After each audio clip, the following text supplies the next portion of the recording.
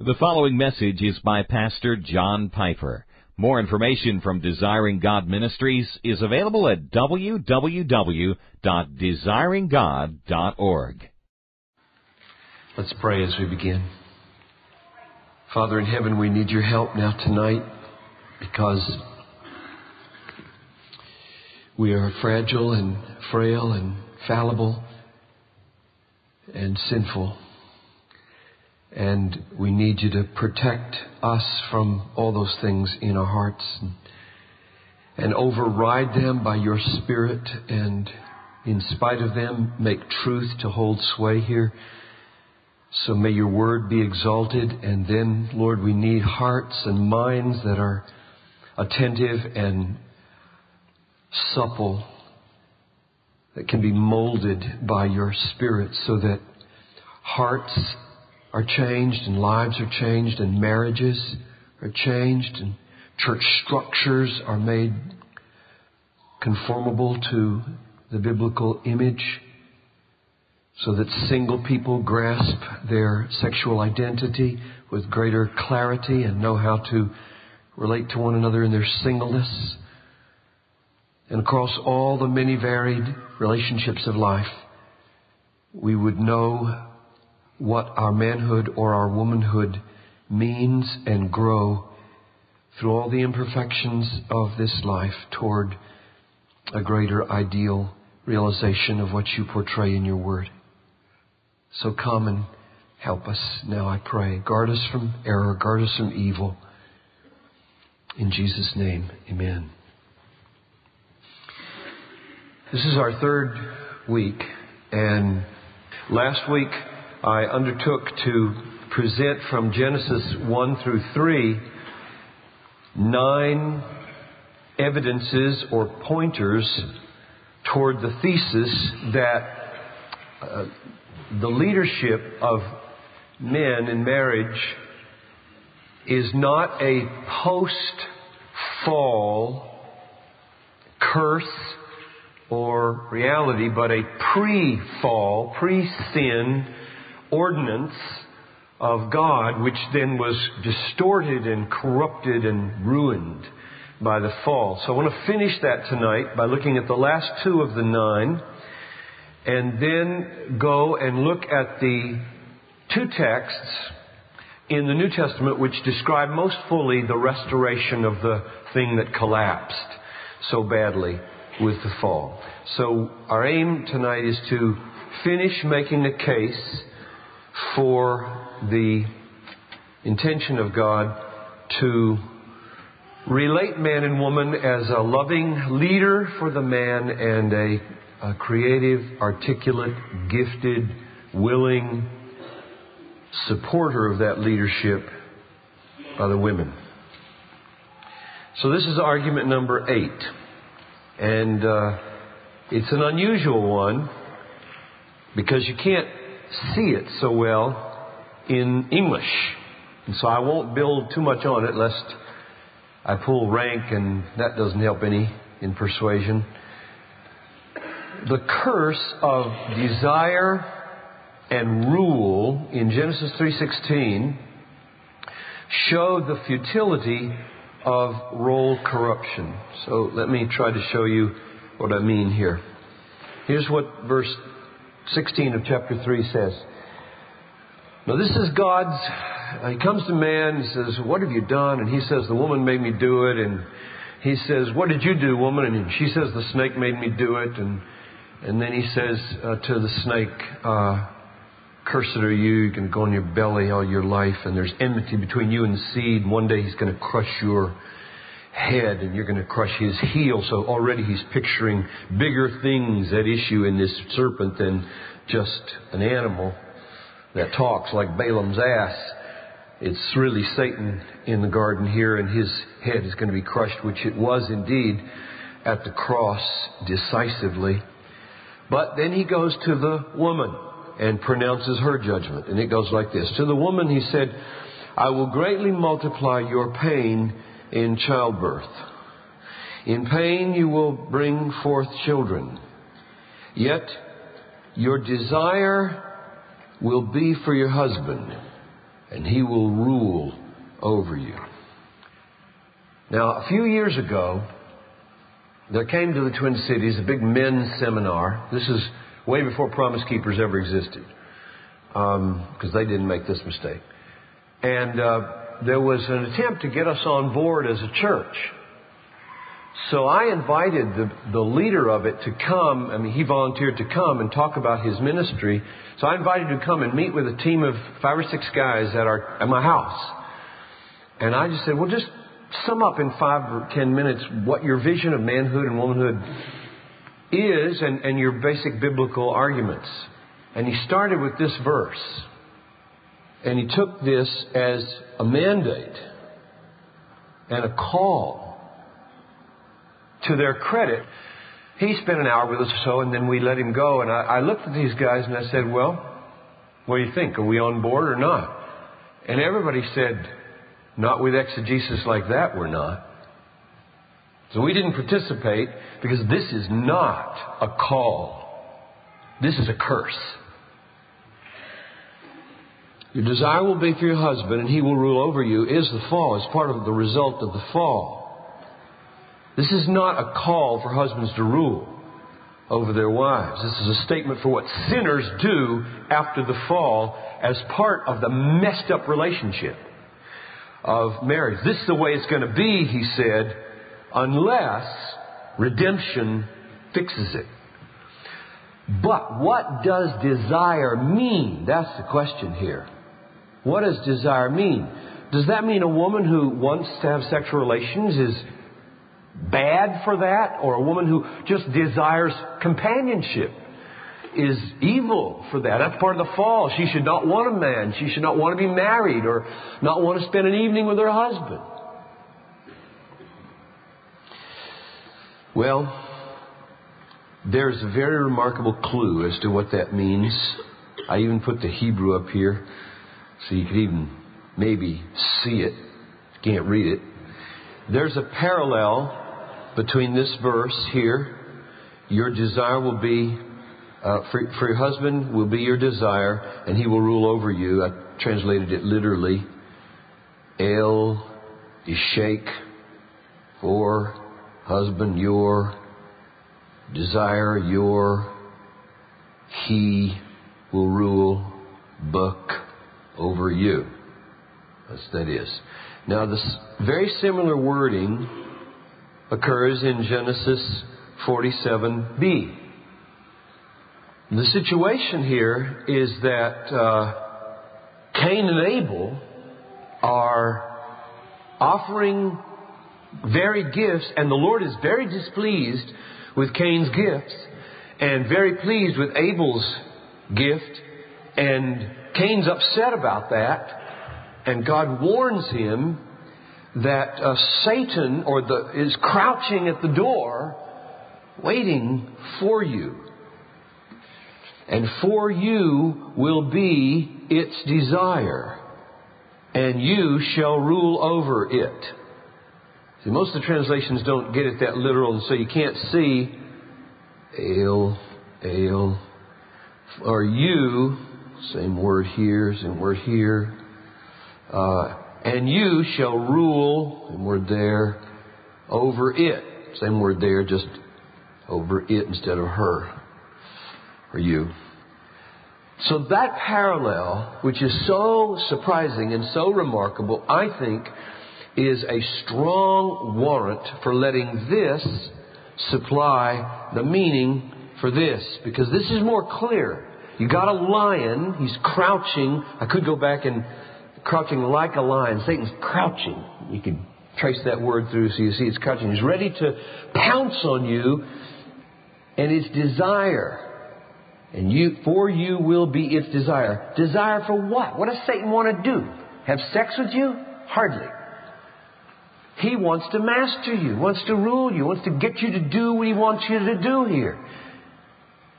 This is a desire for being an overlord or ruler or getting them to do what you want to do. And you shall rule over it. You're going to resist that. You're going to stop that. You're not going to let him succeed. Don't let Satan succeed in desiring or mastering you. So here's my interpretation then of the curse that's on the woman. Part of it. Your desire will be for your husband means ever since the fall, one expression of the fall is the dominance of women over men. Aggressive desire to control or to rule men. And you can do it in several ways. You can do it in the old-fashioned way. Oh, and drop your hanky. Or you can do it in the more modern way of just be a Gloria Steinem type aggressive feminist. There's different ways to do it. But the desire to master your man and control him is part of the fall. And the counterpart with men is they hate it and they love it. And so they can be passive for a little while and then an abuse. So it explodes in all different kinds of ways. It's a very complex thing, the way the ugliness between men and women manifests itself today. And so I don't want you to come away thinking a couple of things here. I want to disabuse you that a woman's sexual desire is a part of the fall. I don't think that's here. Or I don't want you to see he will rule over her as part of a man's calling. This is a desire to do what Satan wanted to do here, I think, master. And this is the fallen counterpart to what happens. Namely, men, say a prostitute, for example. That's a good form of a corrupt way of ruling. It's a sad, sad vocation. And it is an unbelievable mingling of mastery and slavery, isn't it? Maybe some of you have been there, or have sisters, or pimps that you know. It's an unbelievable mingling of, I have power here over this jerk. And then he overpowers her. And she is a winner and a loser. She thinks it's an awful kind of thing that happens. That's just one form of it. And the form is he wins and he loses. Well, the point there, the point number 8 is simply to get rid of this argument for men's ruling. I don't want you to think that the leadership of men that I'm talking about is called for or described in that verse. All right? The last argument in Genesis, before we jump over to Ephesians and 1 Peter and see it redeemed, is this one. Remember, we're arguing for God's willed, godly, loving leadership for men and a woman's joyful support of that leadership as they partner together to rule the world. God named man and woman man. This is the book of the generation, Genesis 5:1-3. This is the book of the generations of Adam. Now, Adam is the generic Hebrew word for man, similar to our word for man. At least it used to be generic. There's a great, great effort to try to make it not generic today. And it may succeed. I mean, language is that way. It may work. But I don't think it's succeeded quite yet. And I don't think it should, but that's another issue. This is the book of the generations of Adam, man. In the day when God created Adam, He made him, masculine pronoun, in the likeness of God. He created them, it's also a masculine them, because there isn't any pronoun in Hebrew, and there isn't any in, English has an up on Hebrew here, because the word them in English is neither masculine nor feminine. Whereas you got to choose in Hebrew, them feminine or them masculine. And he chose masculine. which is all, I mean, you could say that's a historical linguistic fluke. Or you could say in His providence, God is speaking the masculine word for the generic Adam, and He's choosing masculine pronouns only to say there is, from the beginning in God's mind, a representative function for the man in the relationship. He created them, male and female, and He blessed them and named them Adam. Now that's remarkable. He named them Adam. In view of verse 3 especially. In the day when they were created. When Adam had lived 130 years, he became the father of a son. Now do you see what's happened? If you didn't have verse 3, you probably could make a plausible case that nothing should be made of this because we're stuck with the generic masculine word Adam, like man in English. But when you see that Adam is the name of this man, this individual who has sons, he's not talking about Adam and Eve anymore. Adam is the name of the husband. And then you read back and you say, and He named man and woman Adam. So when Aaron and Betsy a couple of weeks ago stood here, and they stood about right there, and I stood here, and we did this glorious thing called a wedding. They asked me to introduce them as Mr. and Mrs. Aaron Young. Now, I don't usually do that. I usually say, may I present to you Aaron and Betsy Young, because that feels like a compromise that most women can live with. You use their first name at least, you know. But these folks, and many of you, have come to embrace a beautiful picture of representative headship that is not oppressive to the woman. This is Betsy's yes, yes, say it that way. A beautiful thing here of trust and love and leadership that I hope as the years go by at Bethlehem, all you younger folks who are hearing this kind of teaching, and I hope you're hearing it as a positive alternative to maybe some ugly caricatures that you've seen or heard, will grow up into it and model for the culture and model for the nations and for the churches that there is a way to be male and female that's right here and involves not male dominance, but male representation and male leadership, male burden bearing. Okay, that's the end of my argument from Genesis. So now I'm going to direct your attention to the New Testament. I'm tempted to stop and take questions. And I'm tempted not to. Not because I'm afraid of the questions. There's one already got his hand up. I will take one or two, but if I let it loose here, we will never ever see this other side. But go ahead, Matt. We're wondering if the word yet is in the Hebrew, because in English it looks like God is saying, here's bad stuff I'm going to do, but yet here's something. Which verse? In Genesis. I'm almost sure.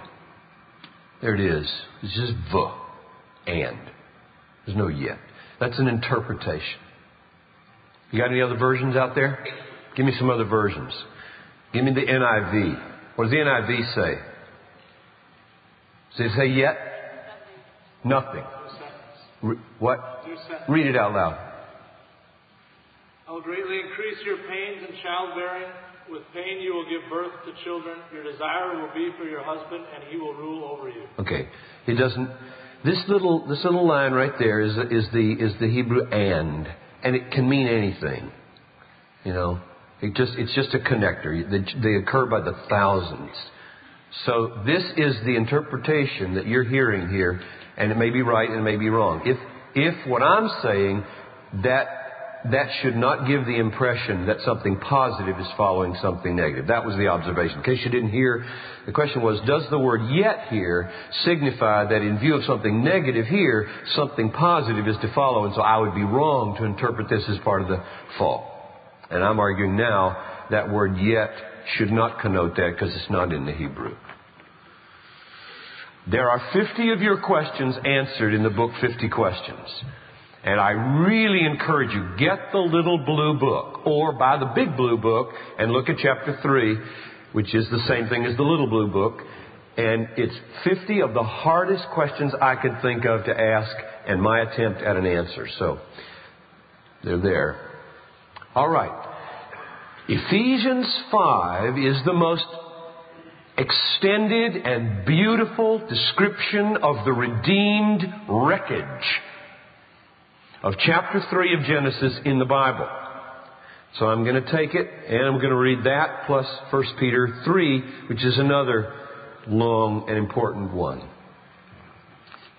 And we'll be on this tonight and part of next week because there's just so much to see here and to draw out by way of implication and application that we couldn't begin to do it all tonight. Be subject to one another in the fear of Christ. Now that's addressed to everybody in the church. Wives,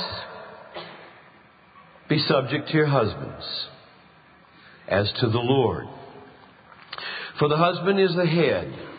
You've got this be subject, which is really a carryover from this. It's not in the text. It's just assumed. Be subject to one another in the fear of Christ. Wives, to your husbands.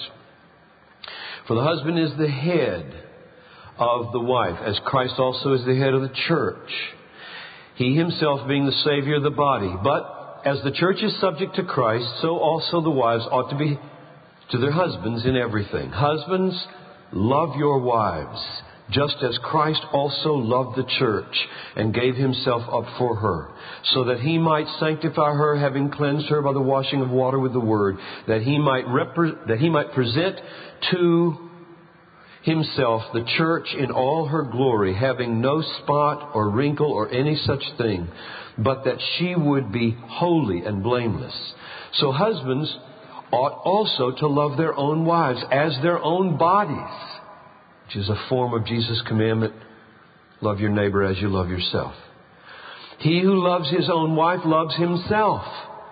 For no one ever hated his own flesh, but nourishes and cherishes it, just as Christ also does the church, because we're members of his body. For this reason, a man, this is capitalized because it's a quote from Genesis 2:24.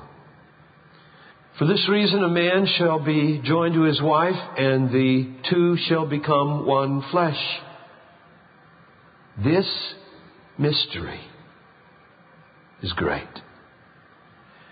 But I'm speaking with reference to Christ and the church when I speak of this mystery. Nevertheless, each individual among you also is to love his own wife, even as himself, and the wife must see to it that she respects her husband. Let's start with the word mystery. Why does he call it a mystery? You know, the word mystery is what the usual meaning of mystery is in Paul's language. Usually, mystery does not connote something unintelligible, but something hidden for a long time and now revealed. So what's been hidden and what's revealed? And sometimes the hiddenness is only partial, and sometimes it's more full. Well, he's referring to this text where a man shall leave his father and mother, and the two shall be joined, the man to his wife, and the two shall become one flesh. So the one flesh union of a man and a woman, he says, is a mystery. So what's been hidden about that? What didn't they know in the Old Testament about that? Well, they had a dim idea when the prophets came along and revealed that God treated Israel like a wife. Language all over the prophets to the fact that this is his wife, Ezekiel 16. I found you floundering in your blood, and I wooed you. You were young, and we made love together. There's some unbelievable images of God taking Israel to be his wife. So there were pointers that the people of God were to relate to him as wife to husband. But very little, if anything, in the Old Testament to the effect that Messiah and a new people of God, including the nations, would be husband and wife. That's new. And he says, this mystery, looking back here of the union of wife and husband, this mystery is great. And then he interprets, I am speaking with reference to Christ and the church. So my interpretation of this is that from the beginning, man as male and female in one flesh union were intended to portray, either prophetically in the Old Testament or in reality today, portray, dramatize, be a parable of Christ's relationship to the church and the church's relationship to Christ, which is exactly what we find here developed. That's an awesome calling for husbands and wives. That's a meaning of marriage that nobody on the street would give who's not a Christian. If you walked up and did a survey on the street, what's the meaning of marriage? What's the meaning of marriage? What's the meaning of marriage? Or you said, why did God create man, male and female, and ordain marriage? You wouldn't get this answer. Namely, He did it so that there would be millions of parables of the Messiah and His love affair with His church. You just wouldn't get that answer. But that's the answer. The answer of why there are marriages in the world, pagan marriages and Christian marriages, is that Christ, God, means to strew the world with images of His relationship to His people. That's the meaning of marriage. And so go home and become that, would be the message of tonight, if you're married. And if you're not married, support that. Pray for that. Envision that. And if it's God's will, move toward that. But if it's not God's will, as a single person, you can believe in that with all your heart. Let me put in a parenthesis for single people here now.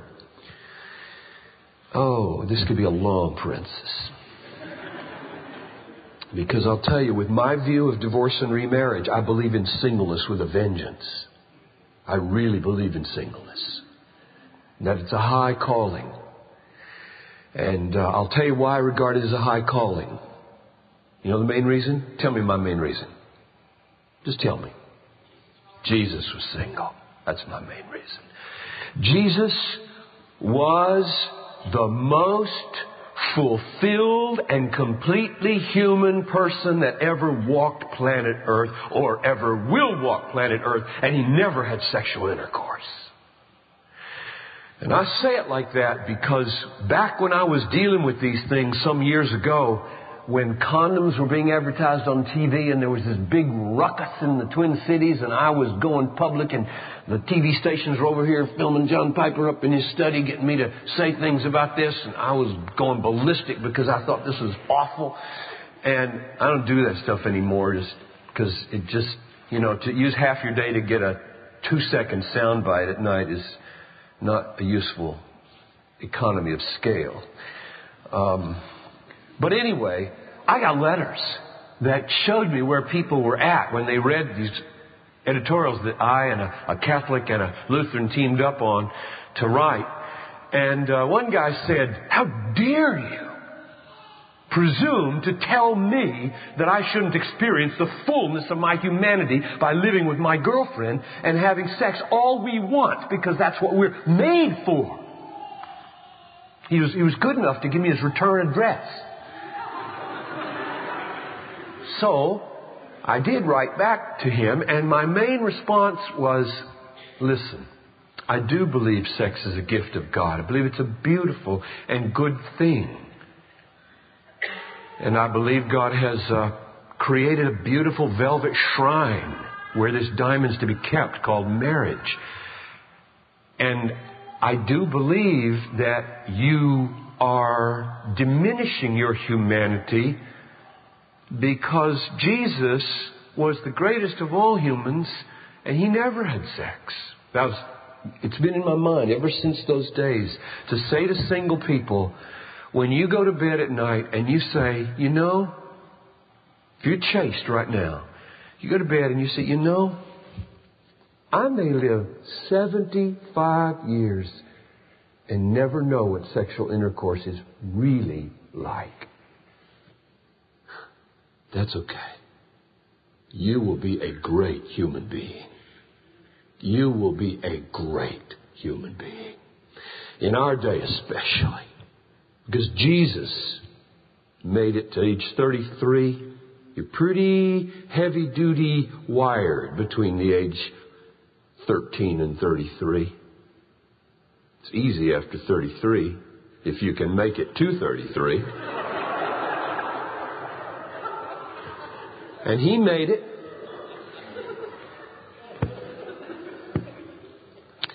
Now let's see. We're talking about single people here. Here's another thing. The greatest single people are single people who don't resent married people and like to be around them and don't feel squashed and frustrated and incomplete and I could name some in this church, some great single people that are full and complete and I'm tempted to. But I won't. One of them emailed me the other day. It was so good. But I better not. You'll know who it is if I tell you any more. Another reason I want to say amen to singleness is because Paul was single and he wanted everybody to be single. And he considered marriage to be a coping mechanism for those who couldn't hack it. Now, he didn't put that on us.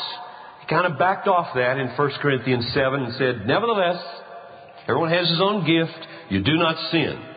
But you kind of feel like that's not real enthusiastic, Paul. But he did write this. In other words, he was a single person. There was a theological reason for why he said that. Namely, he said, in view of the impending distress, that is, the kinds of crises that you get into if you're all out for Jesus, he who desires to live a godly life will be persecuted. Well, which is harder? To watch your wife be persecuted or to be persecuted? To watch your wife be tortured or your kids be tortured or to be tortured? Paul's not going to carry any woman around like Peter did.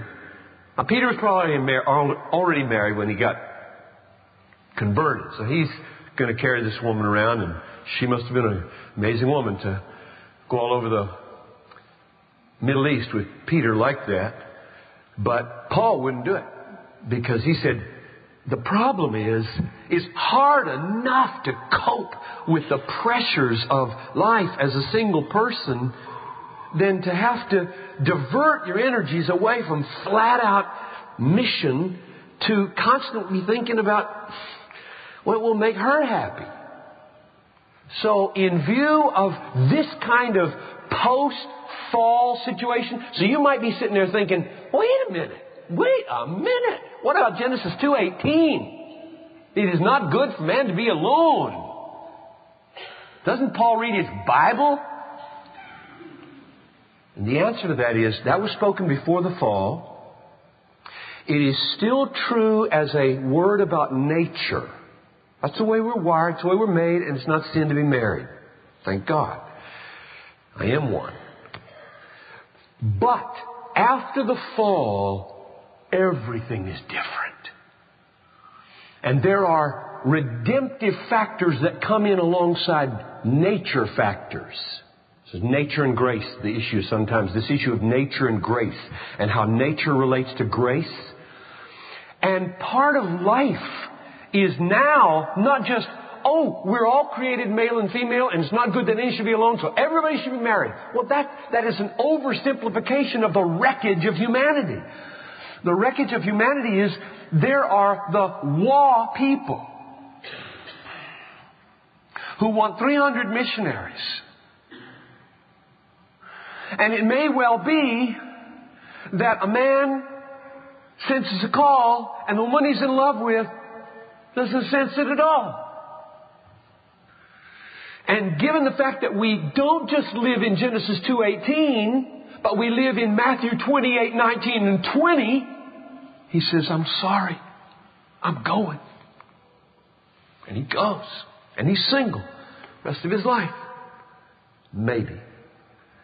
In other words, it's just complex. That's all I'm saying. There's no easy answer to whether you should be single or married. And I've dealt with a lot of you. I love your hearts when you wrestle with this like this. You wonder, I'll be honest with you. Nope, can't say it. Good, I got victory over that. I wanted to tell you a story about a concrete person in this church that just has been torn with, I was going to tell you who it was, but I won't, just torn with whether to pursue a relationship as to whether he loves her too much in comparison with Jesus. I'm working through that with him. Okay, close parenthesis on singles. There's lots more to say there, and you can send me your questions and I'll try to do more, but let me just spin out a few more of the implications of this, and here's what we'll do next week. Here's where we'll start next week after I'm done tonight. I want to talk about a definition of headship and a definition of submission right off the bat next week. So if you're wondering, women, okay, what's he going to say that submission really means? And you men are thinking, well, what in the world does my headship, head, subject, mean? Those are the crucial issues. So that's where we'll start next week. But preparing for that, let me just make sure that you see something here. If I'm right down here, that the mystery of marriage is that it was designed by God in the beginning to be a reflector, a parable, a drama of Christ's relationship to the church, then women are called by God not after the fall, but before the fall, in their ideal condition, to take their cues from the way the church should relate to Jesus. And men are called to take their cues from the way Jesus relates to the body, His church. And Paul now draws out the implication,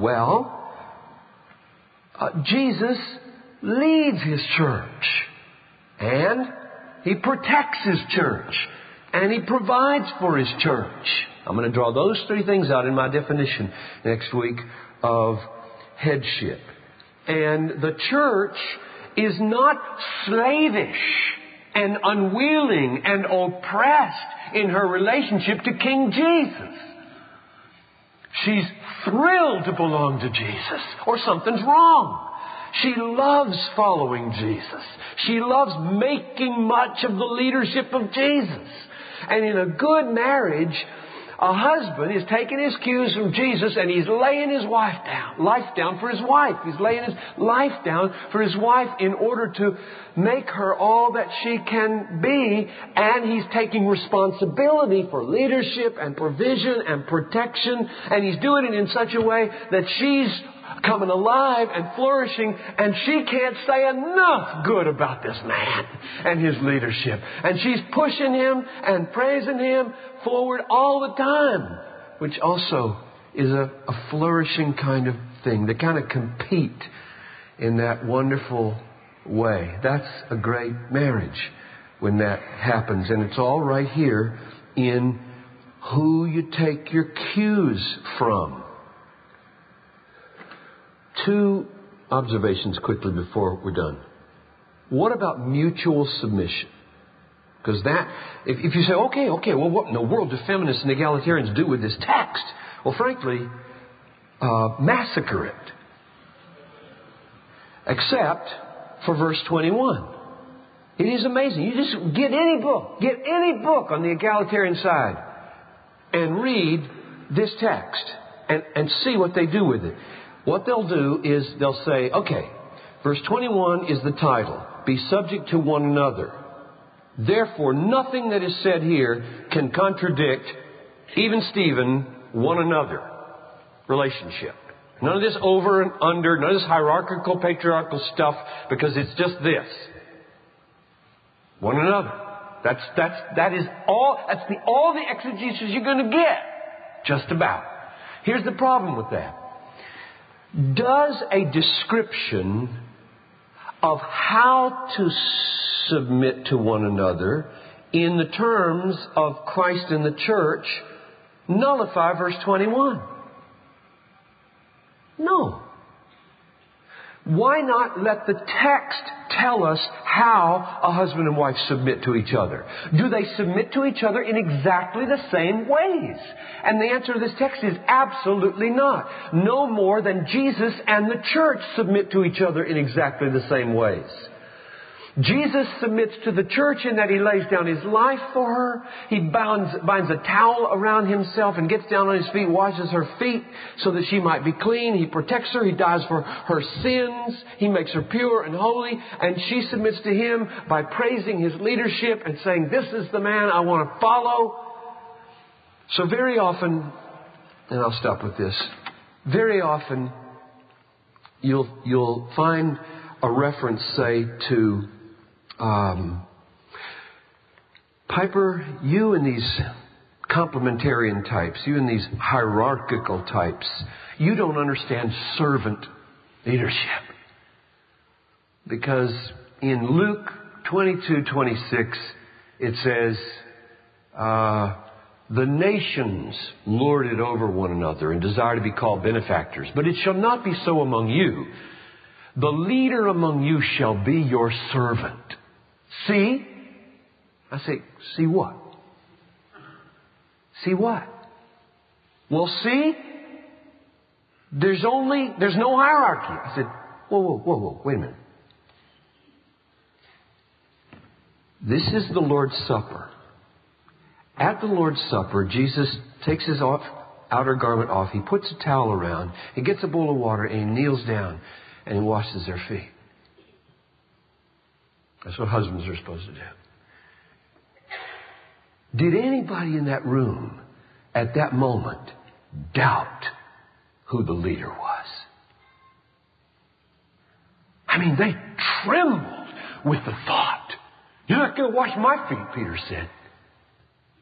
Jesus said, if I don't wash your feet, you have no part in me. Wash me all over. Go ahead, wash me all over. Peter was really, I love Peter. Don't you love his personality? You cannot play off servant leadership against leadership. Servant leadership means servant leadership. Servant leadership. Not servant subtract the leadership because now it's servant leadership. That is nonsense. A man can lead as a servant. He leads in love. He can lay down his wife as I keep saying lay down his wife.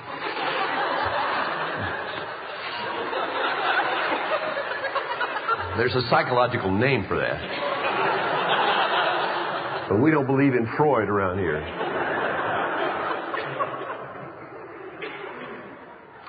He should lay down his life for her as a servant leader. Well, I'm trying to pack too much in these closing minutes. We'll pick it up right there. Let me pray with you.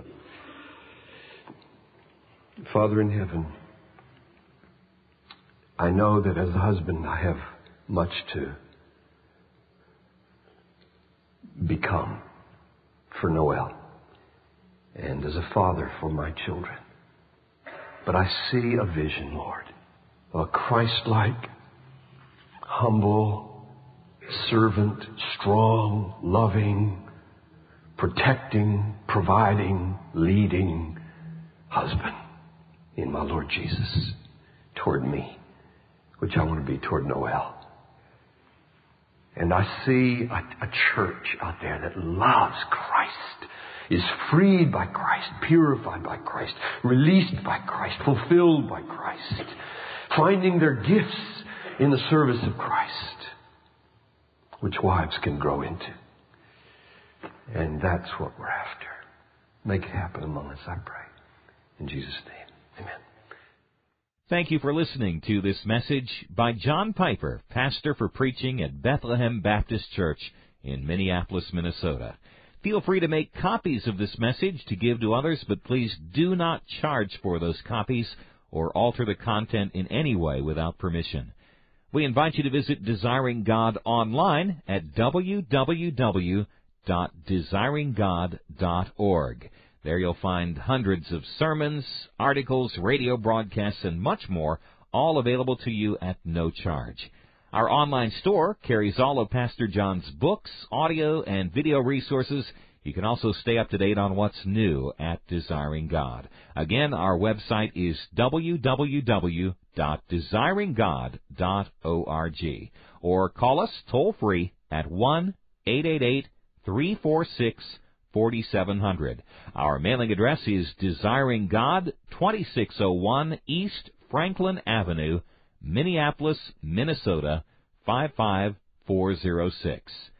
Desiring God exists to help you make God your treasure, because God is most glorified in us when we are most satisfied in Him.